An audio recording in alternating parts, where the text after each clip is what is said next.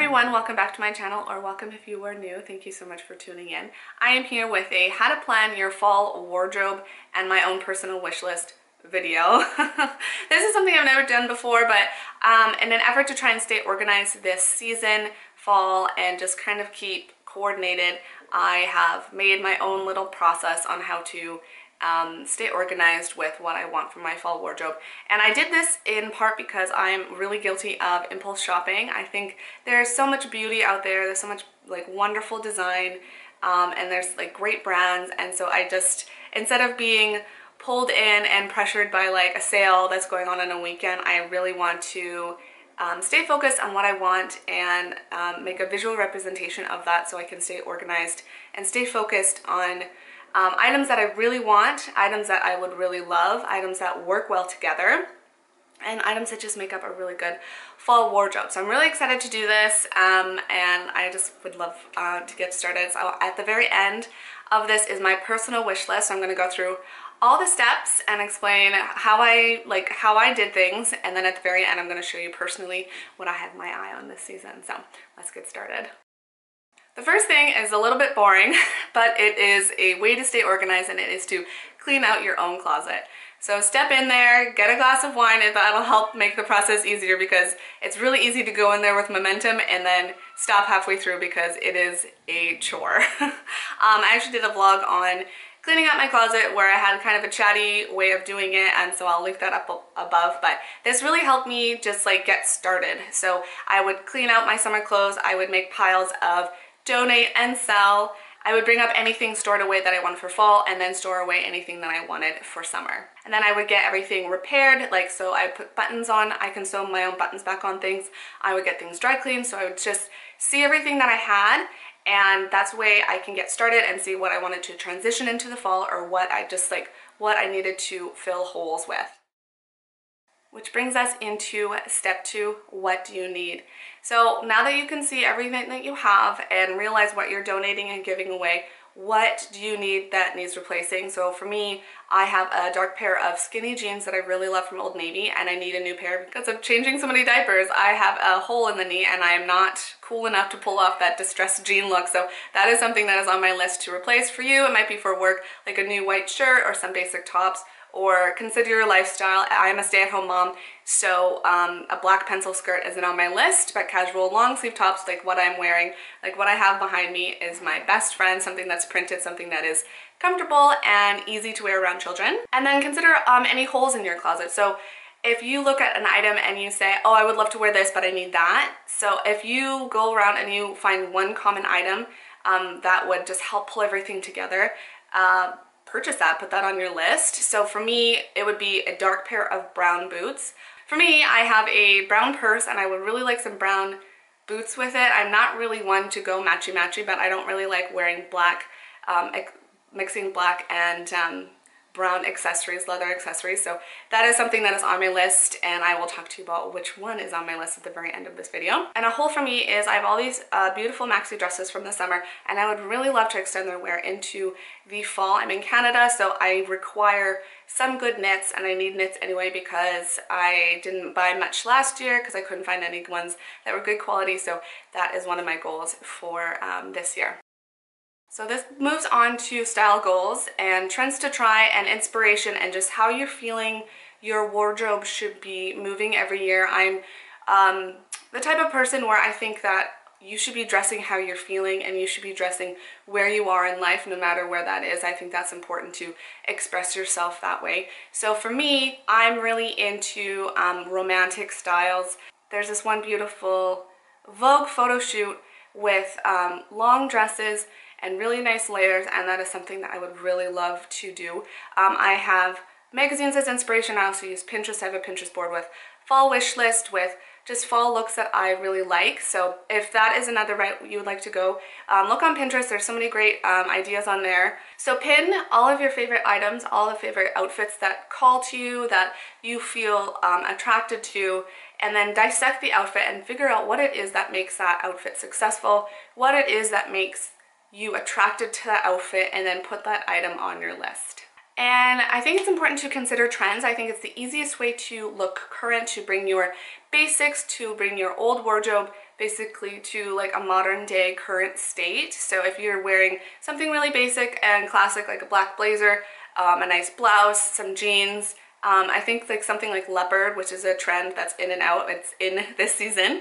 I think that is an important way to bring your wardrobe to somewhere modern. And then there's so many great accessories out there that you can do that with. You can do leopard shoes or leopard boots. I have a whole blog post if you're interested in trends that I can link in the notes below, where you can just check out what is in this year and what you can easily add to your wardrobe. I have some styling tips in there as well. And the final step in the style goals section is to consider what you feel best in. I think it's really important to wear something that makes you feel amazing. You deserve it. Everybody deserves to feel really good, and I think clothing is a big part of how we can do that and how we can express ourselves. And then consider something that you just really would love to have, like that purse that you've been thinking about for 3 years, or these shoes that you've always wanted. Dream big. I think that is good. Like, we're gonna consider budget in our next in a couple steps, so we can pull back, but I think it's important to dream big because that's super fun, and maybe you can get something that you've always wanted. Okay, and step 4 is to finally create that ultimate dream wish list. I've done mine through a software program called Adobe Illustrator because I like everything to look in a collage form. If you have that capability, you can do that too. Otherwise, Pinterest is a really easy way to do it, and then you can also cut out magazines old school and do something with your hands, which is actually pretty therapeutic. Okay, and now we're on to the B word, which is budget. So this is obviously one of the most important parts of developing a fall wardrobe. No one wants to go broke looking good, but no one wants to go broke while looking good. So consider if you have a seasonal budget or if you have a monthly budget, and that is important when it comes to trying to get the items that you want. We can consider weather, etc., and I'll go into that more, but So have that number, and then add up all the items that you want if you have ones in specific mind, or make a little budget for each item that you have on there. Okay, so now that you have your list and now that you have your budget, it is time to make some cuts. So it is nice to just sit and stir on the list a little bit. Sometimes items just walk off of your list automatically when you're like, actually I don't really need that, or actually I already have something in my closet that looks like that and that functions the way that I would like it to. Or else you can sit with a friend or loved one and just like go over with them, like someone who's practical is always really helpful, and then you can make cuts that way. And then finally, consider your budget and consider the season. So when making your list, you're gonna prioritize it in just a minute, but I have a monthly budget, and so I consider how to prioritize my list by what the weather's going to be. So right now I'm not going to, I have a couple knits coming because it's Canada, and honestly, like, it gets cold up here really quickly. But the things that are first on my priority are long sleeve tops, flats, and then after that would be knits and boots, and something that just kind of goes along with the weather. So it's easy to prioritize when you consider elements like the weather. And then finally, consider what you can get secondhand. There's some amazing secondhand stores out there. Some of my favorites are Style Encore, Plato's Closet, Value Village, and Salvation Army. I don't get to thrift a lot because I don't have time, and taking my kids shopping is a lot of work. But I have found some really amazing gems out there, and a lot of times it's better quality than what you can find in the mall. I found this one knit that is 100% wool, and it is so beautiful, and I got it for $4. And I know that it would cost over $100 in the stores full price. Items that you can usually find secondhand are sweaters, usually in better quality than what's in the store currently. You can find jackets, especially jean jackets. Jean jackets are a really nice way to take your summer items into fall. It's a really good transitional piece. Trends again that come in and out. So for me, I've gotten a lot of basket bags. Basket bags from the summer have been a really big trend, and then leopard, like I said, is in and out of trends, so you'll be able to find that really easily in the secondhand stores. And now on to step 7, where we can finalize our list. So we can prioritize it for weather, and then we can take things off the list that you could definitely find secondhand, and then that way you have a nice orderly list in order of priority, considering your needs, considering what you love, considering your budget, and considering what we can find secondhand. And now on for my personal wish list. I will go through the process that I just outlined, so you can see where I got to where I did. So I did a visual wish list. I did it on Illustrator. and I have some like items that I liked on Pinterest, but I like to put it together. So I definitely have a pink theme going on. I'm really loving the pink that Cezanne has put out this season. And items that I need are sweaters, knits. Definitely I didn't get any last year until the spring when I discovered Cezanne. So I need good quality knits. I'm in Canada. It snows 5 months of the year here, so it's something that I definitely need and will use and need good quality versions of. And I also would love some feminine boots to go with a lot of my summer dresses. So by feminine, I mean I want something that is pointy, something that doesn't weigh me down. I'm 5'3", so I need things that are a bit more on the delicate side, but are still comfortable. So I ordered the Leah boot from Cezanne, so that's coming, I think, next week. So watch out for a Cezanne haul video. And I have that in a couple colors coming, so I need your help deciding on the colors of that. But so that's one thing I need for my dresses. And then I need long sleeve tops, which I just did a what new in Doen, so I got a bunch of new tops, including what I'm wearing and behind me, so I will link that above here, and you will also see that on my wish list. Something from Cezanne that's coming is the Pierrot and the Roxanne, so I'm really excited to try those shirts on. One is a silk blouse and one is a button-up blouse. I have a Pierrot in another color, so I know I love the style of it, but we'll just have to see what the fabric is like and how it works within my existing wardrobe or my wish list. And then I need a long sleeve casual dress that's a midi length and some jeans for the dress.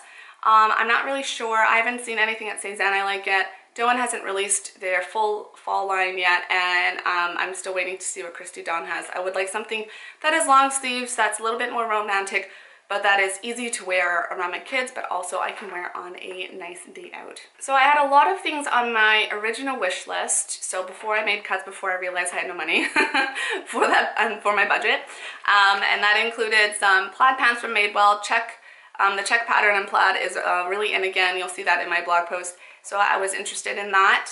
I was interested in the polka dot trend because I think that's pretty classic. Seashell earrings, seashell jewelry is making its way from summer into fall, and I thought it was really romantic. Like, I don't know, being like a mermaid in the fall, like a fall mermaid, sounds really like a really cool idea to me.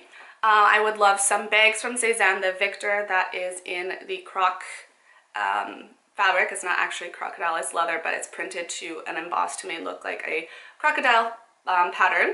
And then I also would love the large Nicole, but I definitely can't afford both of those, so I will show you my final wish list. So my priority list, I need long sleeve tops first, which I've mostly got. I got the Luca, I have the Billy, and I got the Doen Thistle secondhand off of a secondhand site.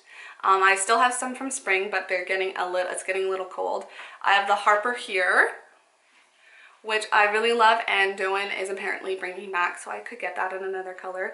I just love this top, and these are all tops that I wear around my children, so that's really important for me to make a purchase. Flat season is really short around here. I usually go to boots pretty quickly, but I have my Doen Mary Janes, and I have my Everlane Day Flats, which I think will do well. I am considering getting these in the black, but the Doen doesn't have my size right now, so that's something I have to look into, or if I can find something similar for a little bit cheaper. I got these at the flash sale that I did the video of, so I will link that below actually, because I already linked it up here. But I'm really happy to add these to my collection, and this is the perfect weather to add some flats. A fall dress, I really like the Olivia from Cezanne. I really like, I think it's called Amelie, I'm not sure, I will link everything below. And then I also like their Clemence dress, but they're a little bit more formal. I think out of all of those I would get the Olivia, but I have to wait for, I want to see what they're going to come out with on the 23rd, which is I think when they're releasing their full fall line. And then I also want to wait for Doen, and then keep checking in on Christy Dawn. But I might get one or two fall dresses that I can wear, because again, I really love that romantic look, and I wore dresses all summer, which I loved, so I'm really looking forward to getting some beautiful fall dresses. And then boots. Okay, so Cezanne has this Leah boot. Apparently it's around 3 inches. I thought it was a little bit shorter. It doesn't look 3 inches tall, but everyone I know who has them says they're super comfortable. So I got them in the black studs, and I got them in the sienna studs. So if the sienna boots, if I go with those ones, that kind of pulls my entire wardrobe into that pink theme that I was talking about, because the Winnie and all of these other things I've gotten are pink, and actually this has a little bit of pink in it, so it will go with my wardrobe if those are the ones that I choose and just kind of pull me in more of a pink direction. Otherwise, the black ones I really love. I really want something, again, for my dresses, something that is a little bit high, has a little bit of a heel, and that can just like almost add a little bit of edge. I think that is a really interesting way to change up my summer light dresses, add like some leather, like my faux leather jacket. That's kind of a look I really like to do too. And then another boot that I really like, but I would have to wait for a sale. So that's another thing to consider your wish list. What's coming up for sales? Black Friday, email people. So I took an item off of my wish list. It was this beautiful Joan cardigan, and then they told me it was $498, and I'm like, I can't afford that. So bye for now. Maybe if you turn up in a flash sale, but that's something I had to remove from my wish list because it wasn't a part of my budget. And then another thing that I would really love is the All Saints Lucy boot. I love how this looks. I love the pointed toe, and I think that it looks feminine, and I think it works well with dresses. They have it styled with dresses. I saw this in the stores last spring, but it were all sold out, and I think they're selling out quickly again, so I'd have to wait for it to come in stock and go on sale, so that might be something that I have to say goodbye to. And that is my wish list and wardrobe video. I hope this was helpful for you. Again, I think this is gonna help me stay organized. I hope it is helpful for you to stay organized. It's really confusing as you see all this beautiful stuff come into fall, and I get so overwhelmed because fall is my favorite season. It's my favorite season to dress, so I want it all, but I think this is gonna help me not impulse buy and just stay organized and keep everything coordinated. If you like this video, please give it a thumbs up, and please subscribe if you haven't yet. This is really fun. I have a lot of Cezanne Addict friends on here and Doe and Darling friends on here, and it's nice to connect with you in the comments below and on Instagram. Please give me a shout out there. So have a good day, and I'll see you next time.